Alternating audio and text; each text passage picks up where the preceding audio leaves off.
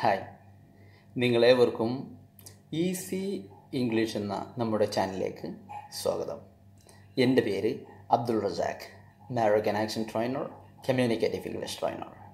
ഇന്ന് നാം നോക്കാൻ പോകുന്നത് ഷുഡ് എന്നുള്ള വളരെ സിമ്പിളായിട്ടുള്ള ഒരു യൂസേജിനെ കുറിച്ചാണ്. ഷുഡ്. അതിനു മുന്നേ ഒരു കാര്യം കൂടി പറഞ്ഞോട്ടെ. നിങ്ങൾ നമ്മുടെ ചാനൽ സബ്സ്ക്രൈബ് ചെയ്തിട്ടില്ലെങ്കിൽ നിങ്ങൾ സബ്സ്ക്രൈബ് ചെയ്തോളൂ. ഇതൊരു ഫുൾ ഇംഗ്ലീഷ്, ഈസിയായി ഇംഗ്ലീഷ് സംസാരിക്കുന്നതിനുള്ള ഒരു കംപ്ലീറ്റഡ് കോഴ്സാണ്. അത് പാർട്ട് ബൈ പാർട്ടായിട്ട് നമ്മൾ എടുത്തുകൊണ്ടിരിക്കുകയാണ്.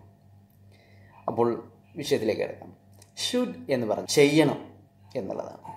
നീ അവിടെ പോകണം, അവൻ ഇവിടെ വരണം, നമ്മൾ അവനെ സഹായിക്കണം, നീ ഇംഗ്ലീഷ് സംസാരിക്കണം. ഇതൊക്കെ പറയാനാണ് നമ്മൾ ഷുഡ് ഉപയോഗിക്കുന്നത്.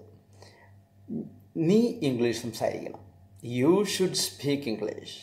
അവർ ഇവിടെ വരണം. They should come here. അവൾ അവിടേക്ക് പോകണം. She should go there. അവർ ഇവിടേക്ക് വരണം. They should come here. കണ്ടില്ലേ? വളരെ സിമ്പിൾ യൂസേജാണ്. ഷുഡ് വെച്ചിട്ട് നമുക്ക് എന്ത് കാര്യങ്ങളും പറയാം. അവൻ അവിടെ പോകണം.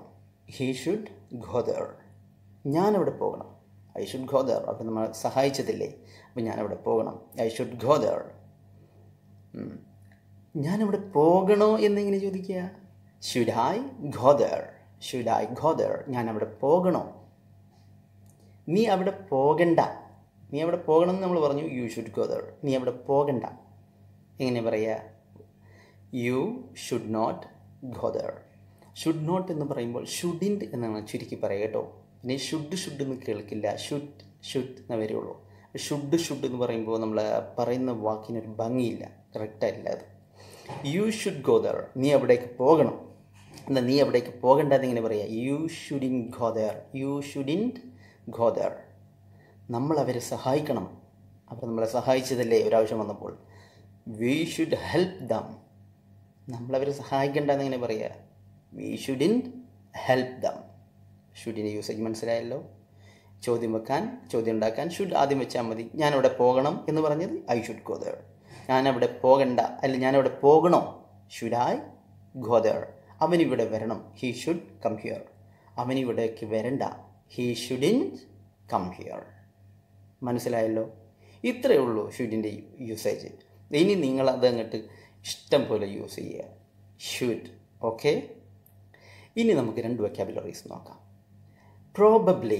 നിങ്ങൾ കേട്ടിട്ടുണ്ടാവും അല്ലേ? പ്രോബബ്ലി. എന്താണ് പ്രോബബ്ലി? പ്രോബബ്ലി എന്ന് പറഞ്ഞാൽ മിക്കവാറും.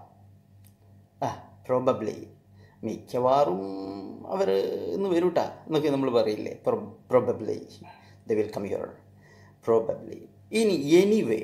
എനിവേ എന്ന് പറഞ്ഞാൽ എങ്ങനെയെങ്കിലും, ഏത് വിധേനെങ്കിലും. നമ്മൾ സംസാരിക്കുമ്പോഴൊക്കെ ഉണ്ട് എനിവേ എന്ന് പറഞ്ഞാൽ എങ്ങനെയാണെങ്കിലും, ഏത് വിധേനയാണെങ്കിലും. Anyway you should speak English. Anyway you should speak English. Should നമ്മൾ തകർത്ത് തരിപ്പിണമാക്കി. ഓക്കെ.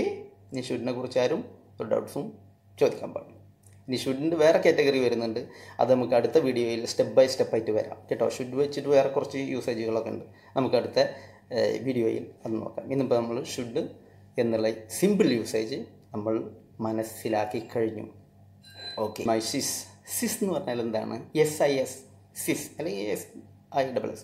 സിസ് എന്ന് പറഞ്ഞാൽ ഒരു അമേരിക്കൻ യൂസേജാണ്. അമേരിക്കൻ യൂസേജിൽ സിസ് എന്ന് പറഞ്ഞാൽ സിസ്റ്റർ എന്നാണ് നമ്മൾ പറയാറില്ലേ. ബ്രോ, ഹായ് ബ്രോ, ബഡി എന്നൊക്കെ പറയാറില്ലേ. സിസ് എന്ന് പറഞ്ഞാൽ സിസ്റ്റർ എന്നാണ് അതിൻ്റെ മീനിങ് കേട്ടോ. സിസ്. ഇനി ഹോസ്പിറ്റലൊക്കെ എഴുതി വെച്ച് കാണാം ട്രയാജ്. എന്താ ട്രയാജ്? ഇവിടെ ഒന്നും കാഷ്വാലിറ്റി എന്ന് ഹോസ്പിറ്റലിൽ എഴുതി കാണുന്നില്ല. കാഷ്വാലിറ്റി എവിടെ നിന്ന് ചോദിച്ചാൽ നിങ്ങൾ അന്വേഷിച്ച് പോവുകയും വേണ്ട. കാഷ്വാലിറ്റിക്ക് പുതിയ വാക്കാണ്, പുതിയ വേർഡാണ്. ഈ അപകടങ്ങളൊക്കെ പറ്റുന്നവരെ മുൻഗണനാക്രമത്തിൽ ട്രീറ്റ് ചെയ്യുന്ന സ്ഥലത്തിനെയാണ് എന്ത് പറയുന്നത്? ട്രയാജ്. മനസ്സിലായല്ലോ? ട്രയാജ്. ഓക്കെ. ഇന്നിപ്പോൾ അതുപോലെ തന്നെ എല്ലാവരും പറയുന്നത് ചീറി. നമ്മൾ നാട്ടിൻപുറത്തൊക്കെ പോയപ്പോൾ ആദ്യം പിള്ളേരൊക്കെ പറയുന്നുണ്ട്, ഇത് ചീറിയ സാധനമാണ് കേട്ടോ, അത് ചീറും കേട്ടോ.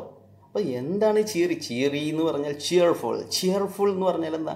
സന്തോഷകരമായ, ആനന്ദകരമായ എന്നൊക്കെയാണ് അർത്ഥം. ഇതൊരു ചീറിയ സാധനം എന്ന് പറയാം. ഇതൊരു സന്തോഷകരമായ, ഇതൊരു സൂപ്പർ സാധനം എന്നുള്ള മീനിങ് ആണ്. Cheerful day. ചീറി എന്ന് നമ്മൾ കേട്ടു. ചിയറി.